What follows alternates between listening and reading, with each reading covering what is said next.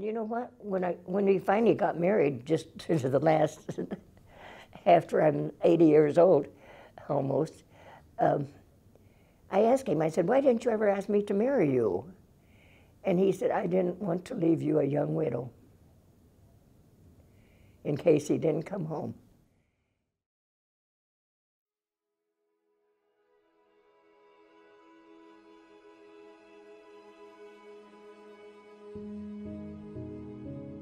There's just too much happen in the Navy, and that's even before you get to war. Rough weather, and I seen men, I've heard of men being mortgaged off the side of the ship and never heard from again. Fires in the hold, and men burnt so bad and no place to run, and they're brought up on deck with a smile on their face, thanks for saving me, but please let me die because the pain is unbearable. Or a helicopter trying to pick up guys off a raft in the middle of the ocean, and the motor fails and they crash down and all die. Or the forward mounts exploding, killing all that's inside. So there's perils at sea, and until you've experienced that, you just haven't experienced sea life.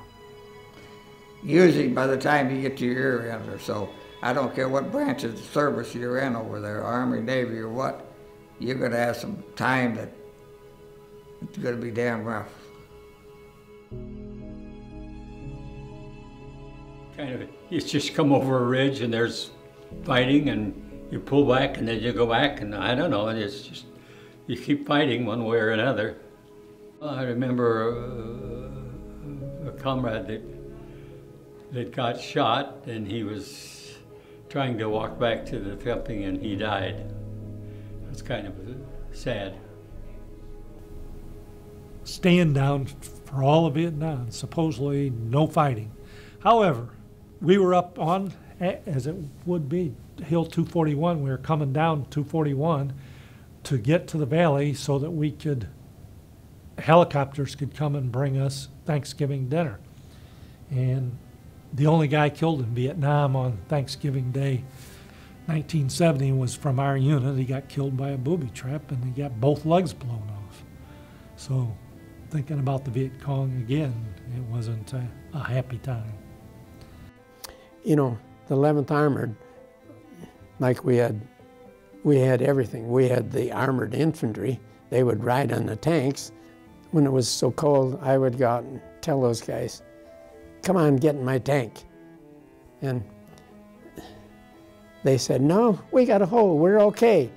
And I did that 3 times. And finally, I said, okay, but I'm afraid you'll be froze in the morning. And 2 of them were. They were froze to death. And it wasn't just so bad that it was there, but then when I called that in and they came up with a truck, one took the hand, one took the feet and threw it up in there, just like they were throwing in cordwood. It was just like they're brothers to me, you know. We lost them in combat. A lot of people don't think we saw them, you know, the guys that survived, but that was rough. Go out there and carry them guys in. You ever carried some man's head in and nothing fastened to it? I did that a few times too. That's rough. Yeah, that's probably the roughest part of the service. And these 2 soldiers, not in my unit, I'd rather that.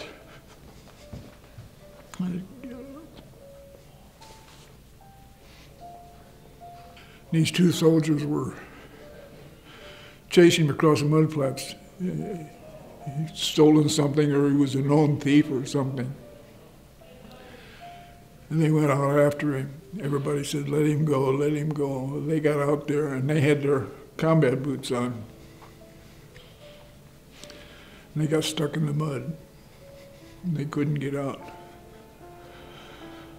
So they called a helicopter to come in with a sling to try to pull him out.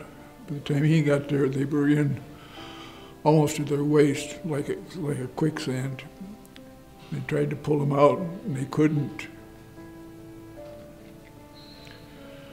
They said, there's no way we can get anything in here.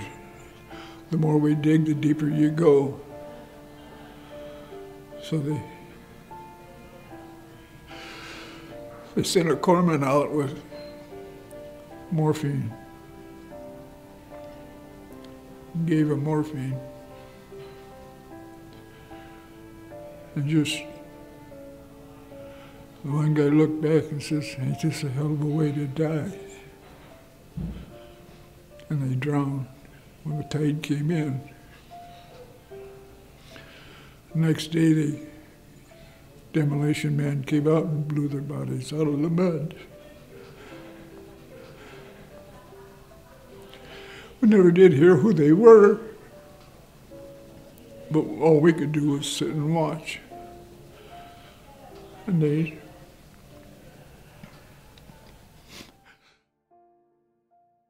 the thing that made me feel really bad was the French people. They were starving. The kids were starving. And they were skin and bone. And they'd come around our campground by the fence, and we would throw our dinner over the top.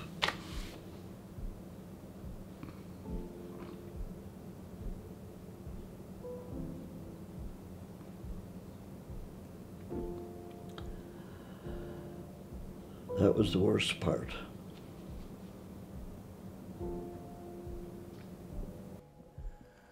While I was over there, our oldest daughter was born when I was in Japan.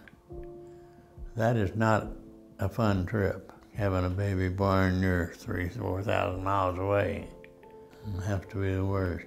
And the Japanese told the Okinawans that we were like barbarians. We'd rape the women and everything else.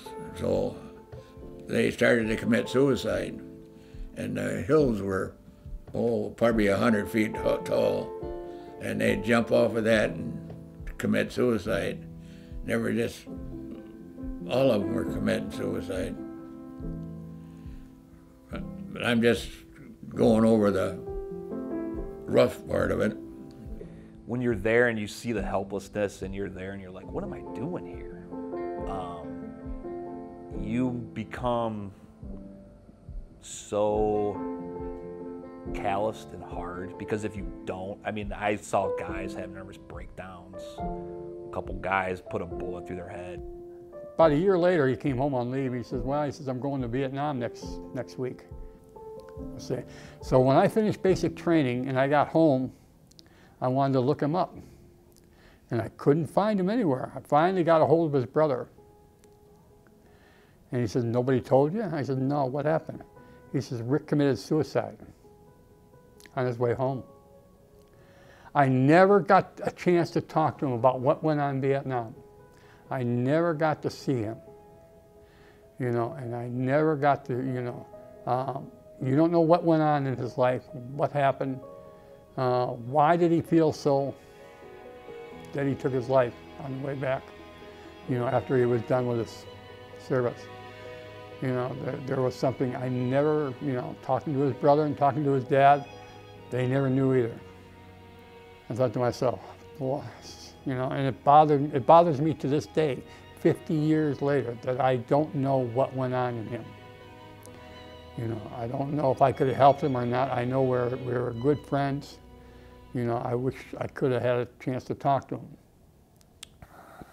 Fast forward now, it's now, I want to say early 2000s. A phone call one day from the skipper of the submarine. Mangelsdorf, yes sir. There's a reunion coming up for the Cutlass. Yes sir, I know that. You need to be there. Yes, sir.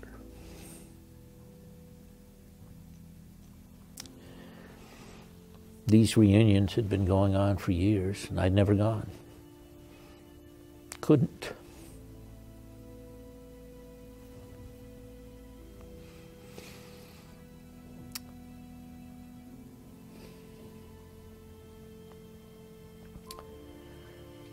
Couldn't deal with my own feelings of grief and guilt, inadequacy. But I went to the Cutlass reunion and discovered that I had shipmates there who had been on the submarine when Bill got washed overboard. And they were in worse shape than I was. Doug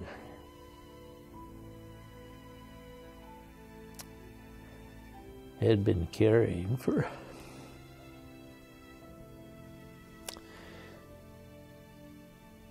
50 years this feeling of, if I hadn't, this feelings of guilt, if I hadn't asked Bill to swap watches with me,